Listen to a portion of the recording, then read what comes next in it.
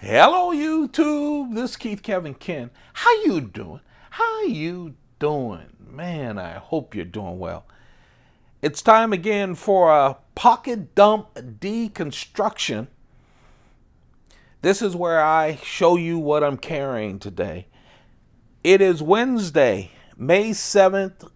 Wednesday, May 8th. 2019, and this is what I'm going to have in my pockets. Oh, I love this carry. I really love this carry. A lot of people who have watched one or two of my videos, they say, well, show us your collection. I literally have my collection one knife at a time on the Knife of the Day playlist, so go check that out. I have, I don't know, close to 500 pocket dump deconstructions on the pocket dump deconstruction playlist, so go check that out as well. So let's talk about it. Well, today is hump day, and man, I've needed a shove up the hill and a push over the hump. So I'm bringing along my Rolex Datejust. So I feel good, you know. That's what a Rolex does, especially a classic like the Datejust. It just goes, all right, I'm ready for work. Even if they shake me up in a meeting, I'll look cool and sophisticated. Hold on. I love this Romeo and Julieta. It is such a nice short Churchill. Romeo and Julieta, just a wonderful Cuban cigar. If you like cigars, grab one. It's just really nice. I'm still on my cigar kick. Let me see. I'm looking to the side where I've put all the boxes. I have 1, 2, 3, 4, 5, 6, 8 packages of the Provida Cigar Club, which is unbelievable. The best non-Cuban cigars, some of them unlimited. I got those so I could share them with you, but I've just been dealing with work, so I haven't wanted to change. You ever do that? You ever go, you know, people talk about comfort foods and comfort this and comfort clothes, and for me it's like I'm not ready for anything super new right now. I need some comfort. I need my good Cuban cigars. This is a Shown Design pen. This is the titanium version. I have got to, and I will, I promise you. It's on a list for me. I have got to buy some Shown Design pens. They now have, they now have the clip with them. The pocket clip. So right now I have the titanium, the DLC, and the brass Shown Design without the clip. I wouldn't even mind just getting those three with the clip. So you'll probably see new Shown Designs pretty soon. Yes, these pocket dump deconstructions, I talk about what I'm carrying today, but also I ramble a bit. It's kind of my version of a vlog. I actually have some scotch in here, but not the blue stuff. All right. The less expensive stuff that still makes me feel good. One of my thin Mont Blanc wallets. I'll probably, I don't know. I'm working on, one of my things is to consult. And while consulting in my work, getting a van or something and traveling around the country, I've invested in a lot of camera equipment and stuff. Keep doing these vlogs, but going to local cigar shops, going to local restaurants, yeah, vlogging it, talking to you guys about it. I'm looking forward to doing that and picking up some knives along the way and maybe some local swag at the cigar stores, at the local knife stores, and giving that away and just talking to you guys. Look, I'm just playing around with it. I don't know if it'll happen, but it's in my thoughts. Let me know if that's something you'd like. I was thinking, you go to a nice restaurant and you and while I'm around, maybe do a blog or something with some people on stuff. Maybe visit like a local industry or something. But go to a restaurant. I don't know. This is me. I do it at home. Go to a good restaurant, eat some good food, show that to you, and then wake up in the morning in the camper van with leftovers and see how it tastes leftover style.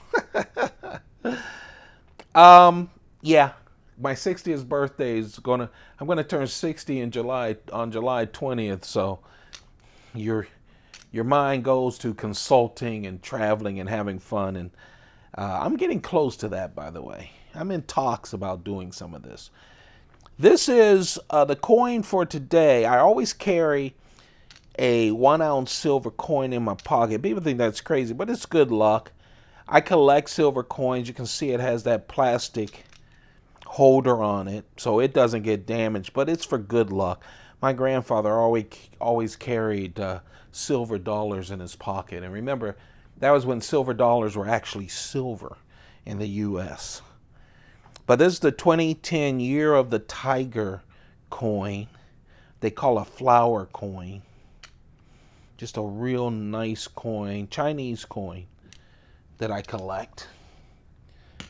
I have a thing with the lunar year coins, and there are so many people doing lunar year coins. But I've collected the Chinese lunar year coins going way, way back. We're talking 20, 30 years. If you hear a rumbling, my apartment, they've been drilling and hammering and stuff all day, which is why I'm doing this so late. Yesterday, Monday through Friday, I do a video most days, and usually it's the new knives of the days. I just did my last 3 videos were 3 new Spyderco knives of the day, and then I do the pocket dump deconstructions. Yesterday, we had 5 false fire alarms, so they kept going off, and they're drilling, so I just couldn't do a video. But I wanted to do one today. This is one of my favorite little knives. I have 2 of them, only 2 of them. They have long been discontinued. But you see this, and on the secondary market, they go for a lot of money. When I bought one of them on the secondary market, I was stunned. But this is the Spyderco Jester. It's pretty much like, the size of it is pretty much like a, man, they're getting close with the drilling. I hope you guys can hear it. It's pretty much close to a ladybug.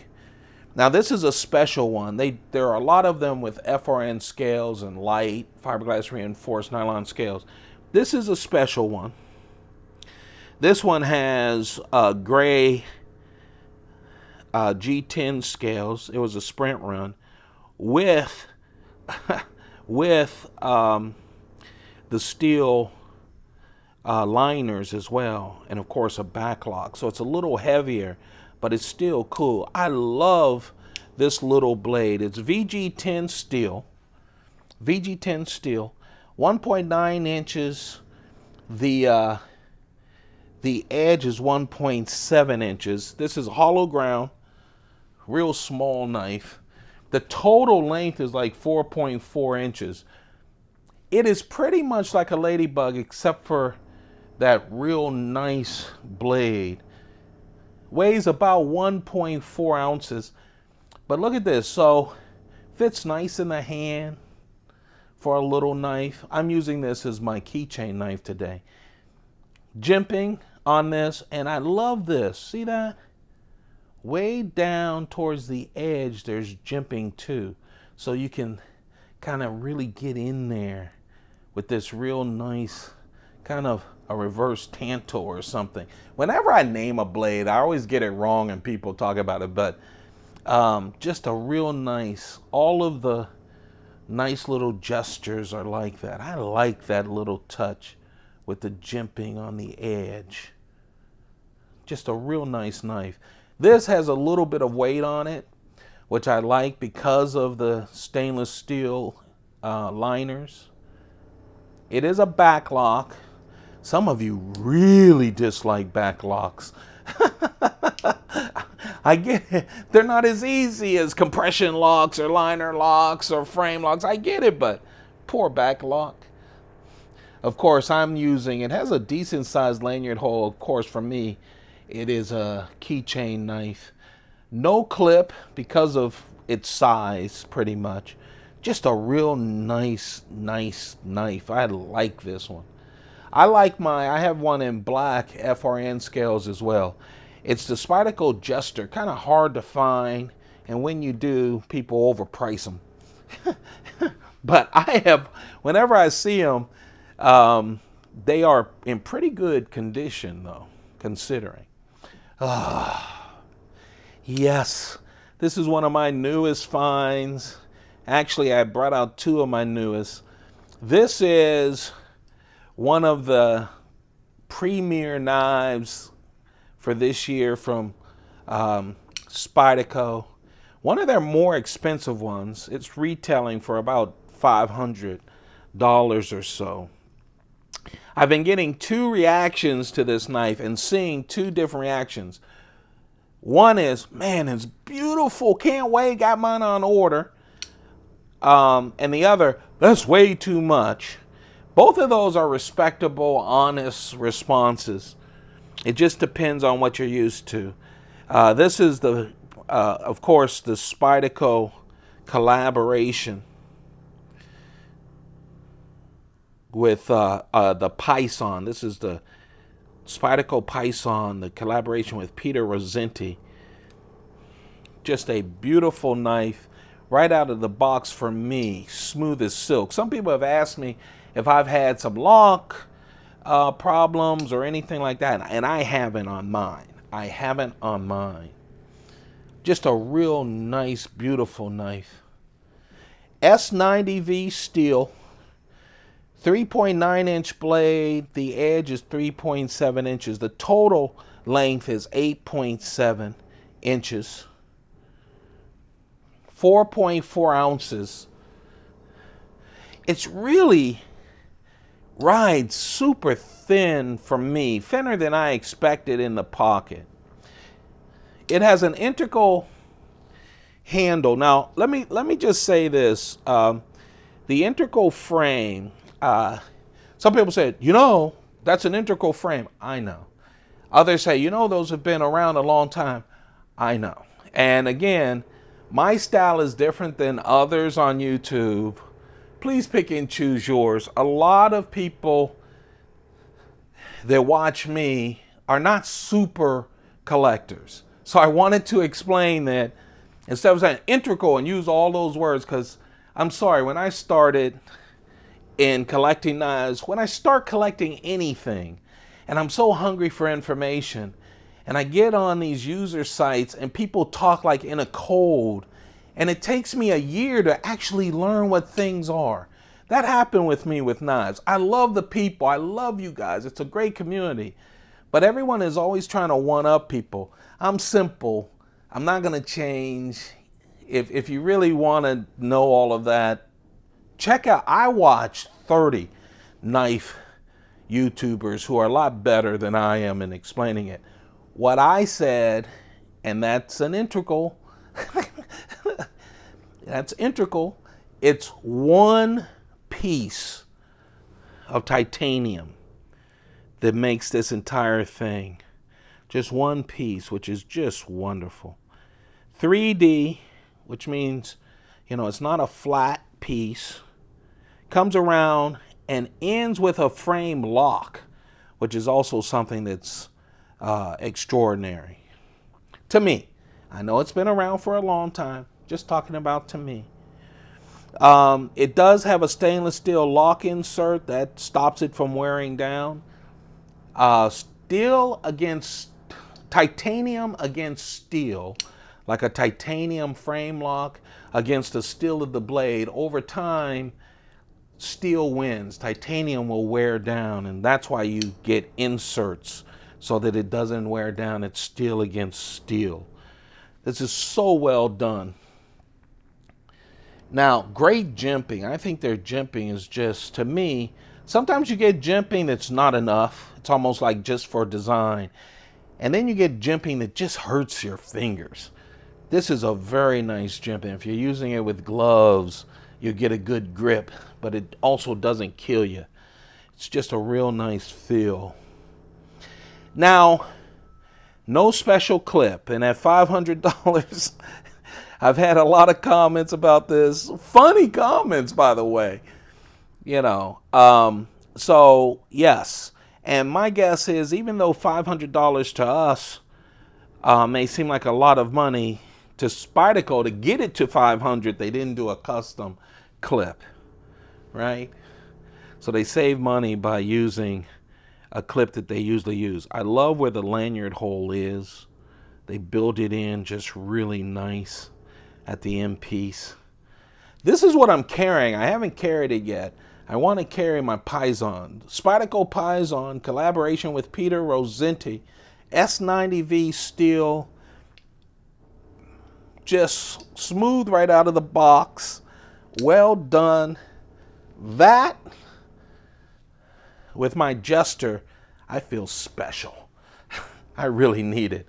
Of course, I woke up thinking that I was going to do the Spyderco Drunken.